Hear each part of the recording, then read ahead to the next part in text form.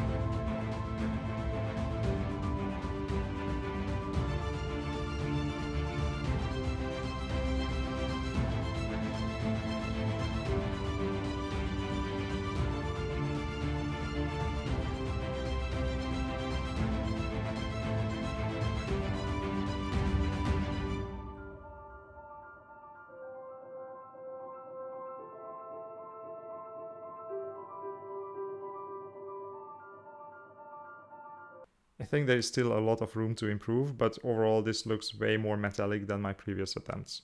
I have to admit, I didn't have a plan going into this one. I had a vague idea about something that looks a bit like Wraith Bone, the stuff Eldar use in 40k, and that I wanted to have something emerald, since that would go well with the yellow armor. So I was basically making it up as I went along. It would have been probably a better idea to have a solid plan for the colors, but it came out okay, I guess.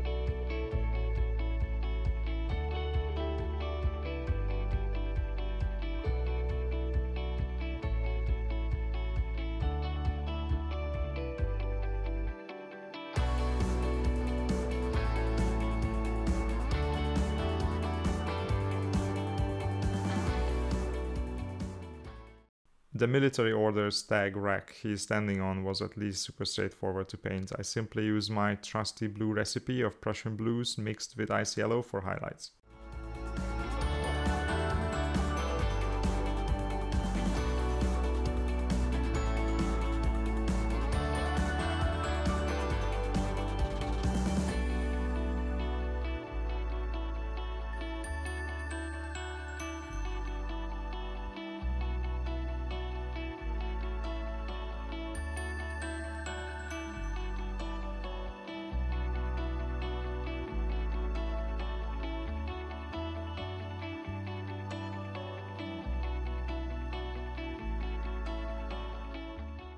I honestly don't know why I started doing this. I don't usually do freehand and it was not in the plan to do it, but it just looked so awesome on the box art. Since it wasn't planned, I didn't put much thought into the execution either, except that I would start out with a faint outline that I can easily correct or even completely paint over if it looks terrible. So I used a very thin glaze to paint the outlines of the shapes and then filled them in later when I was mostly satisfied with the result.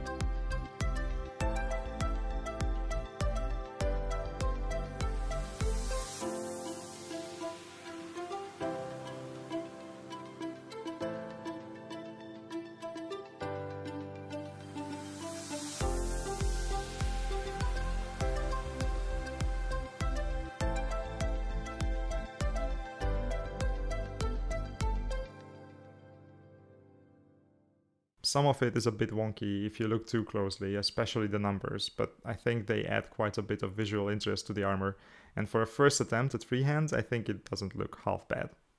For this one, I actually had a plan. I wanted to go for a cool magenta colored energy effect that would go well with the color scheme of the model. No super fancy secondary reflections, just a gradient from blood red to white on the opposing side of the sword and strong edge highlights, but I think it looks pretty cool.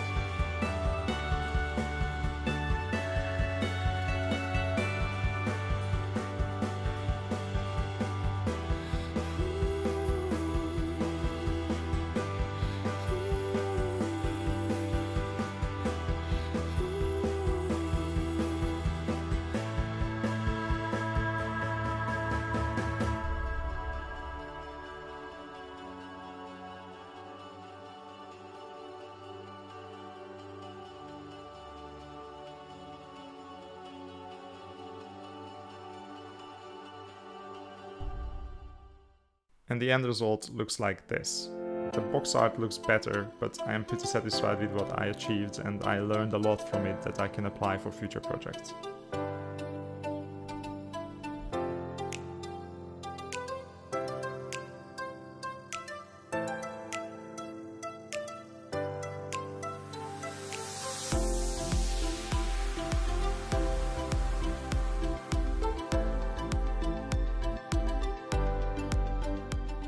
I hope you guys enjoyed the video. If you did, please don't forget to like and subscribe, and see you in the next one.